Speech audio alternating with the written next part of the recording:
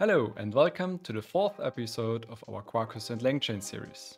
In this episode, we will look into agents and how we can make ChatGPT call functions in our Quarkus service to either perform actions or retrieve some data to enhance its context. So let's get started.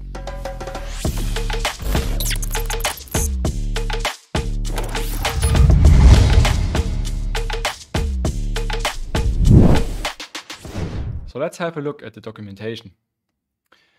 In the documentation for the Quarkus LangChain extension, we have a chapter on agents and tools, and we will have a brief look at this.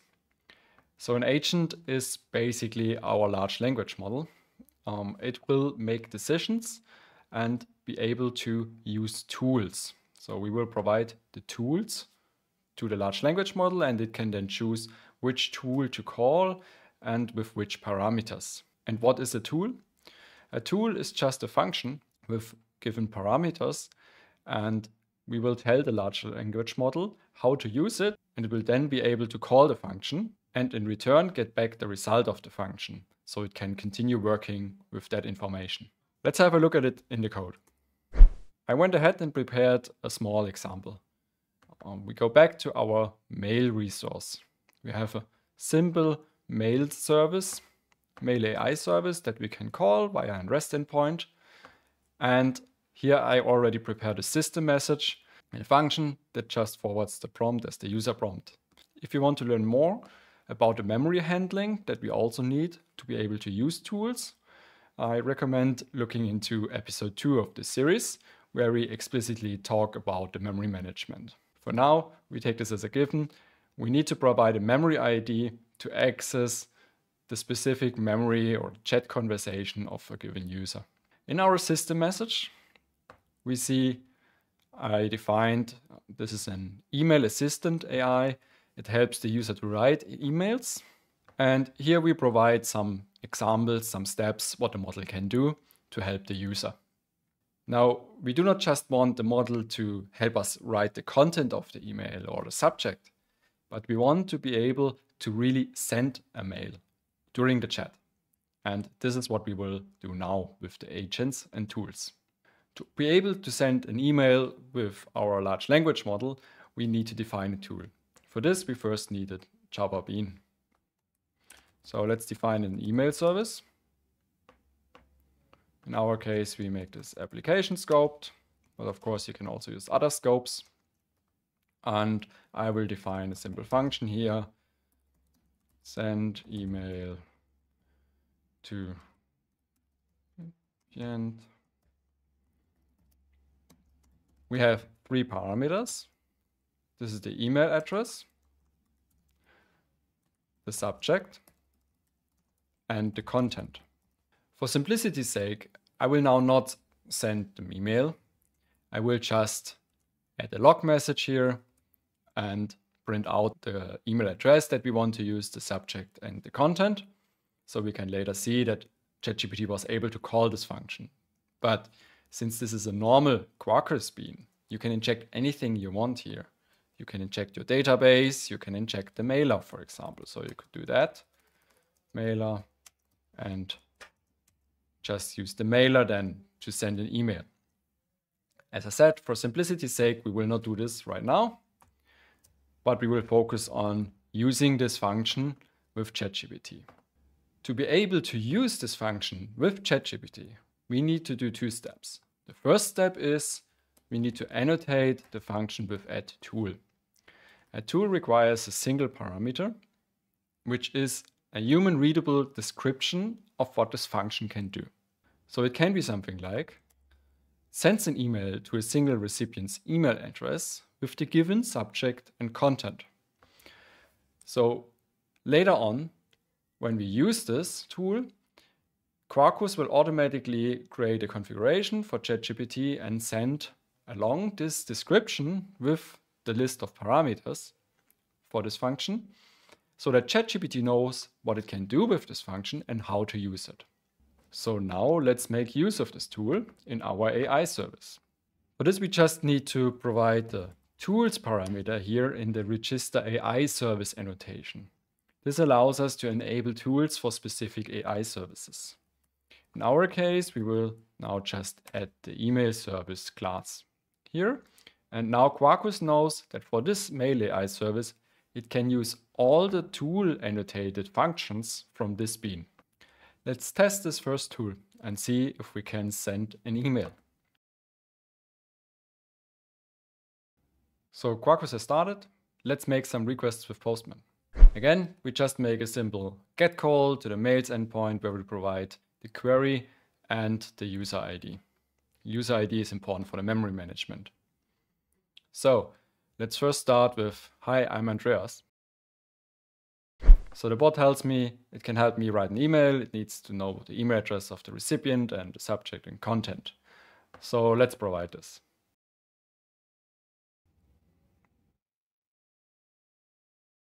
So ChatGPT formulated an email for us. So far, nothing new. And now it asks us to review this draft and then we could send it. So looks good to me. Send it, please. And now the fun begins. So now ChatGPT responded with, it sent the email successfully to this email account. So let's have a look what happened in the background. What we can see here in the logs at first is that we have our conversation. So this is what is sent to ChatGPT when I entered the last message. First we have the system message, the original message, how the system should behave. Then we have our first user message, the first response, second user message, second response, and now the third user message. Looks good, please send it. So what else can we see here? We see the tools array, and it contains an object of type function. And it defines how the tool, our send email to recipient function, can be used by ChatGPT. So first we have the description here. This sends an email to a single recipient's email address. Then we have the properties. So these are the parameters, the email address, subject, content. They are all of type string. And we also tell ChatGPT that the email address, subject, and content are required parameters. So they need to be provided. And that's all what we send to ChatGPT. And that's enough so that ChatGPT now knows it can respond with, hey, please call this function for me. And how does this look like? So we have the response from ChatGPT here. And when we look at this, we see this is the ID of the message. It comes from the GPT-4 model. And then we have here the assistant role. So the ChatGPT is requiring us to make a function call to send email to recipient. And it's providing a JSON with the parameters. So here we have the email address parameter with test@aquansys.com. And we have the subject and also the content being provided here to this function. And as a result, we see our log statement from the email service where we say sending an email to test@aquansys.com with the subject and the content. And then the process continues. So now the function call in our case had a void result. So there was nothing returned from this function. So we just return to ChatGPT that the role tool, so here was the function call. Now the next message is automatically generated by Quarkus. It says it's a tool response and it's just success because there was no result. So now ChatGPT knows, hey, the email sending, which I called, it worked. And therefore, it can return with this message telling us that it successfully sent the email. But let's go a step further. Until now, we only called a function and provided some data to Quarkus to perform an action. Now we want to retrieve some data from Quarkus. So for example, we can query a database. In our example, I don't want to provide the email address. I don't remember the email address of somebody, but I would rather like the system to automatically query my contacts and then find out the email address when I just provide the name. And that's what we will implement. For this, I already prepared two classes. The first class is our contact record.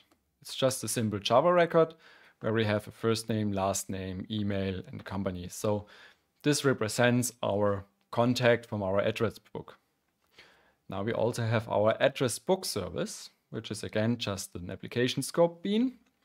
And here I have some hard-coded contact lists. So we have Bernd Meyer, one time working at Quarkus. We have Hans Mollman working at Quarkus, but also Hans Mollman, a different one, working for a different company.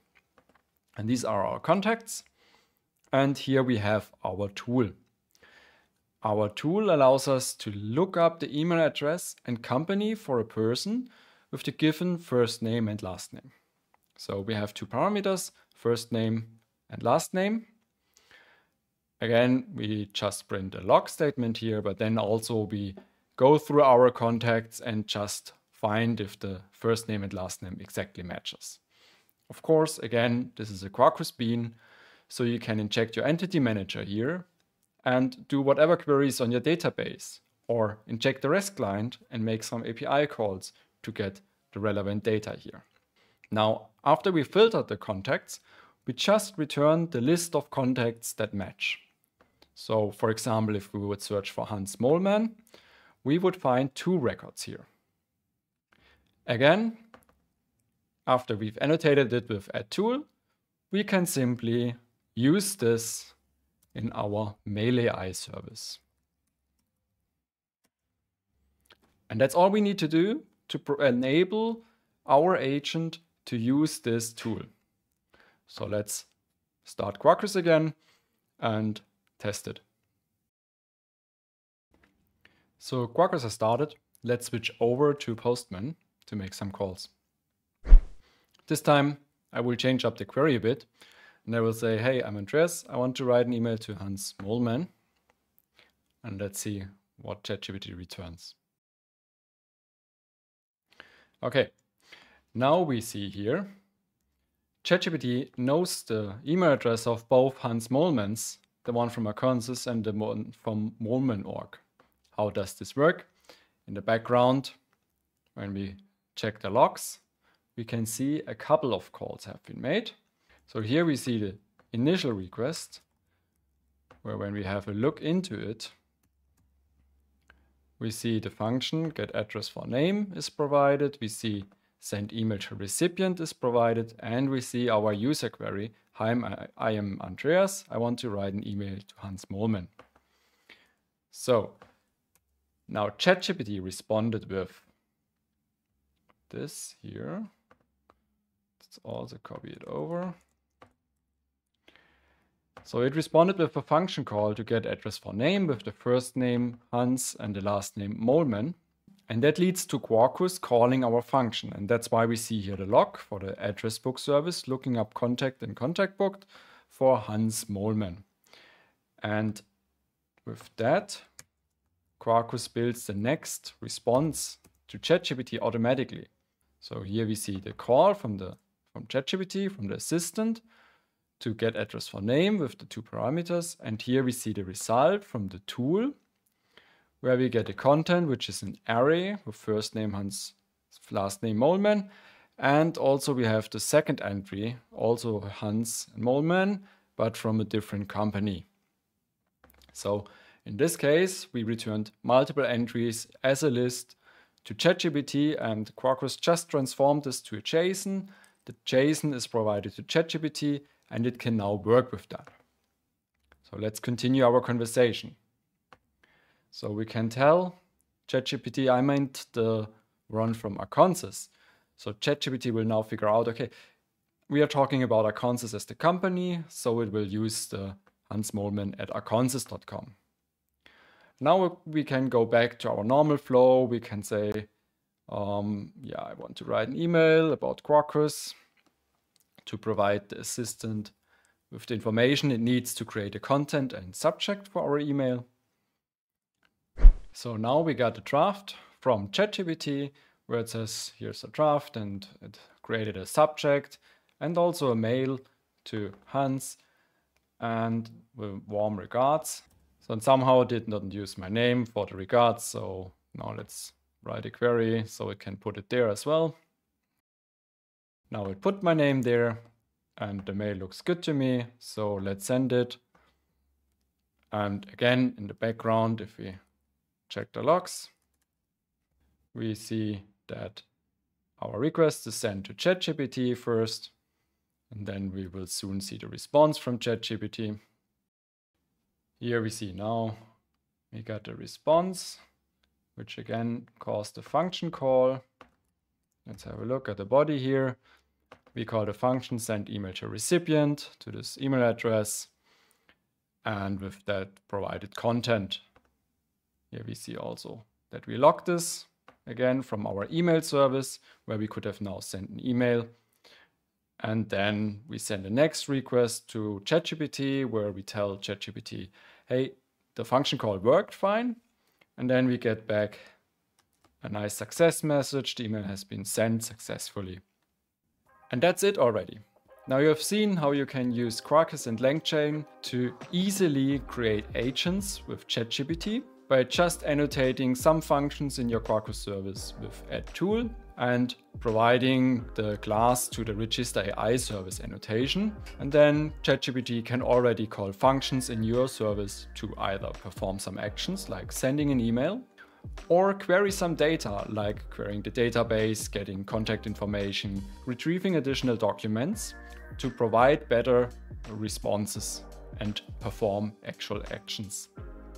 We hope you have enjoyed this episode.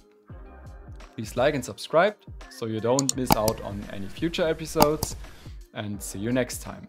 Bye bye.